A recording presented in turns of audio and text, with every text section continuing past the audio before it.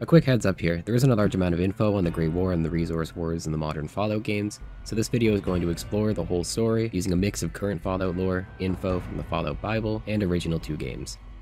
I know, it's not exactly canon anymore, but I think the Bible and original games provide a lot of interesting details to the stories, and is what Bethesda's modern Fallout games take its inspiration from.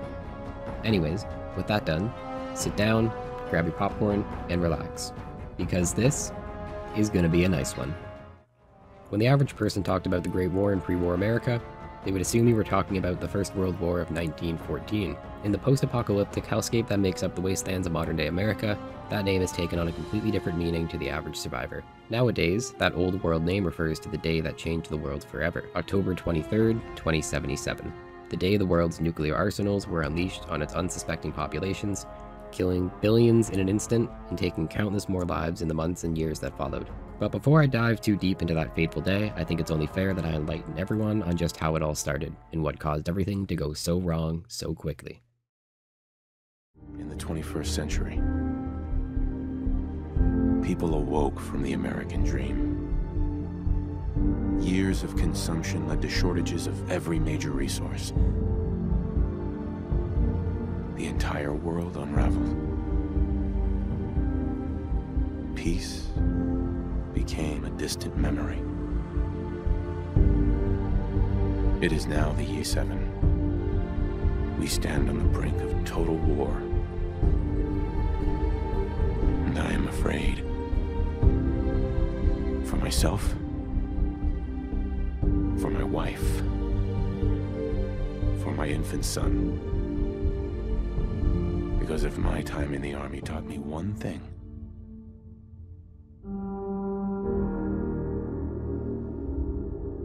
it's that war never changes.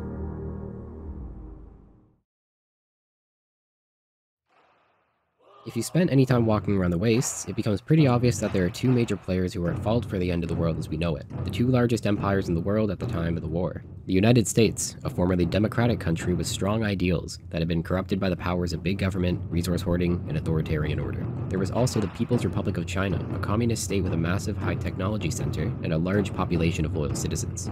Both these nations couldn't be more different from one another in their founding ideals and principles. However, due to a severe lack of resources such as food, water, and fossil fuels, they would both succumb to the same crippling societal changes, morphing these 2 nations into a mirror image of each other. Well, on the surface, they both promoted their individual cultures and philosophies, but over time, due to rampant corruption and widespread desperation, they would both begin morphing into aggressive, authoritarian, greedy, and overall desperate nations with leadership that was willing to do anything to keep the power they hold. You could say they're like 2 sides of the same coin, distinctly unique on the surface, though when it comes down to it, they still hold the same inherent values as one another. The Great War didn't just happen out of nowhere, but was the final culmination of a decades-long war between the Chinese and American forces. These conflicts were fought over the quickly diminishing resource of fossil fuels, with the main target being oil, those good old-fashioned liquid dinosaur bones that run the modern world. By the year 2077, these abundant reserves of oil had become a luxury, only being used by the wealthy and governments of the world. There would supposedly be a documentary that released in 2052, which showcased the dried-up oil fields of Texas, showing the average American just how dire their situation really was. Most people were unaware of how scarce the resources had become due to a large-scale government propaganda campaign which hid the truth. With the Texas oil fields drying up, one of the last known series of large-scale oil wells were located in the American state of Alaska. This quickly became a highly contested area between the great powers of the world. On one hand, America was drowning financially, incurring an obscene national debt, but all things considered, due to the oil, they were better off than most.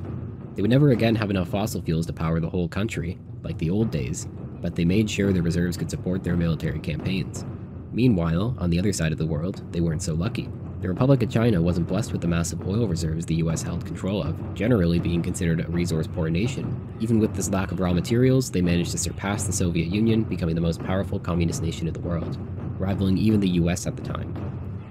These 2 hungry nations would live in relative peace for a time, only engaging in political conflicts rather than military, but as their hunger for resources grew, the peace wouldn't last. I'm going to play a quote by Kellogg talking about his life, but I think it perfectly sums up the mentality of most pre-war people who survived the war, trying to make it in the immediate years following 2077. The thing about happiness is you only know you had it when it's gone. I mean, you may think to yourself that you're happy, but you don't really believe it. Focus on that petty bullshit or next job or whatever. It's only looking back, by comparison with what comes after, that you really understand that's what happiness felt like.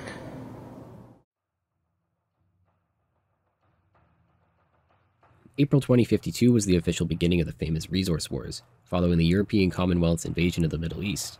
This was in response to the lack of supply and drastically increasing cost of oil. By the year 2060, the massive oil reserves of the Middle East, the largest exporter of fossil fuels in the world, had run dry, completely running out of oil to extract, being forced to shut down all their wells and cease all exports. This was catastrophic for the Middle East, sending it into absolute chaos. At the same time, the nations of the Middle East were fighting a brutal war against the European Commonwealth. The conflict brought all involved nations to ruin, and in the end, with the loss of oil reserves, the war would only end up being a complete failure, bringing all involved even closer to the brink of complete disaster. The nations of Europe would inevitably fall into a civil war, slowly tearing each other apart. While Europe and the Middle East were holding on to power for dear life, comparatively North America had it pretty easy due to their local oil reserves, but ultimately, this would only push back the inevitable by a few years at most. The continent may have plenty of oil for now, but that didn't mean things were easy for your average citizen. Back in 2052, in a further attempt to delay the inevitable, the US would place sanctions on their southern neighbor, which was promptly followed by a full-blown invasion of the United Mexican state in a desperate attempt to secure their dwindling oil reserves. The invasion wasn't treated as a full-blown annexation, but was focused on occupying strategic targets, leaving the rest of the war-torn country to fend for themselves while being forced to pay to send oil north to the US. It wouldn't stop here though. In 2059, the Anchorage Front Line had been created. This was an aggressive move, but ultimately was done as a precautionary measure to protect their last major oil wells located in the state of Alaska. Part of this front line was set to be situated on the massive Trans-Alaskan oil pipeline that ran through their neighbor Canada's land. Initially, there was strong pushback over the request from the Canadian Parliament, but as the negotiations dragged on, the request had turned into a demand, pressuring officials to back down and begrudgingly allow permanent military installations along the pipeline. Tensions would settle between the neighbors for a few years, until in 2066, a surprise attack by the Chinese army was launched against Alaska. Following the sudden invasion, the US would pressure the Canadian government to allow full access for American troops in their territory, souring relations even further, causing Canadian citizens to become bitter and hostile towards their southern neighbor. By the time the bombs dropped in 2077, Canada had been fully annexed into the US, incorporating their land into the country as territories, which wouldn't allow their citizens any form of government representation.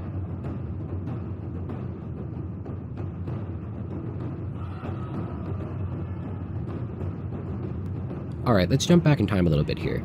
To make things even worse for America, in 2053, the so-called new plague had arrived on the shores of the US, infecting the continent in a wild blitzkrieg. This illness was dangerous and often deadly, with symptoms ranging from profuse sweating, graduating all the way up to external hemorrhaging, which was soon followed by death.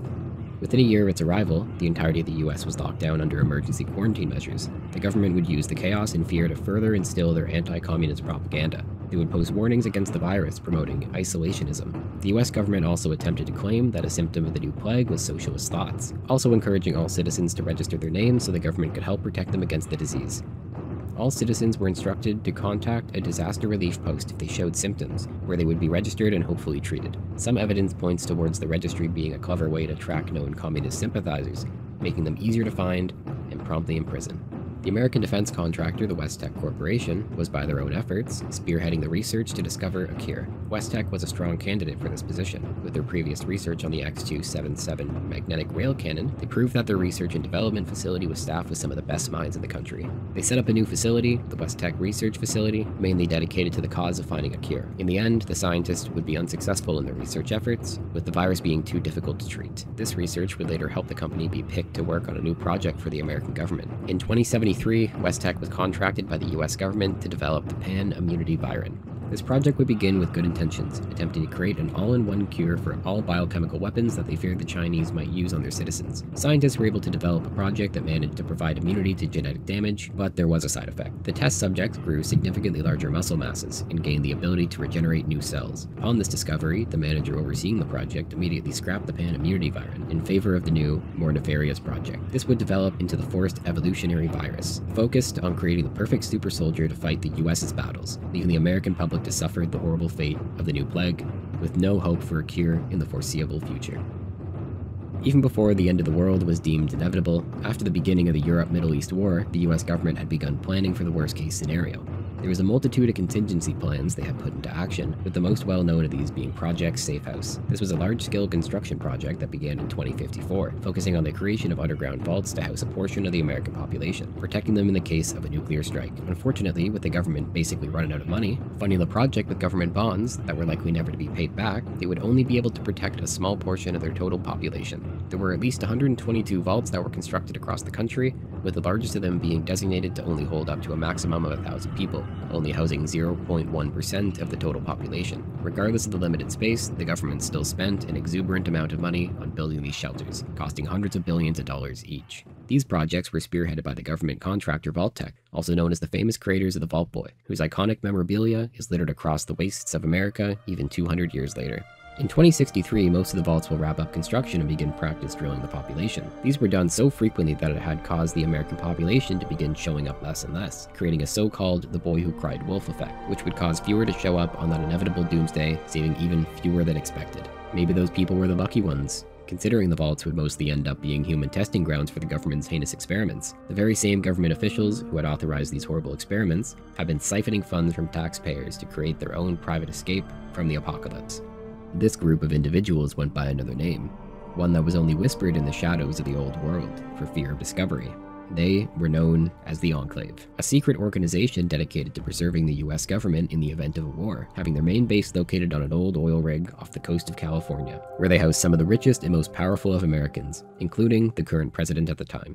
There was also Robert Edwin House of Robco, who put forward a plan to stop the destruction of his home Nevada, installing nuclear disarmament and defense systems, which is ironic considering he, as a private citizen, in the end, managed to save more lives than the entirety of the US government. Remember that invasion of Alaska that China was desperately attempting? Well, the fight had gotten pretty intense, with the Chinese forces taking control of even the state capital Anchorage, and more importantly, their oil refineries. The invasion would last almost 11 years, being only stopped by total and utter nuclear annihilation.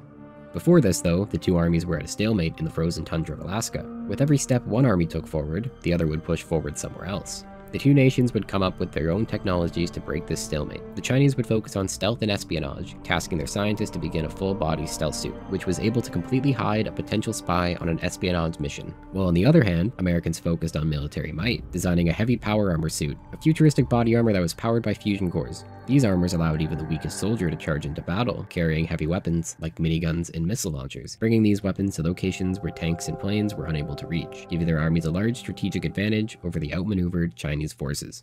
This advantage, thanks to power armor, was the deciding factor during the recapturing of Anchorage by the US Army in 2077.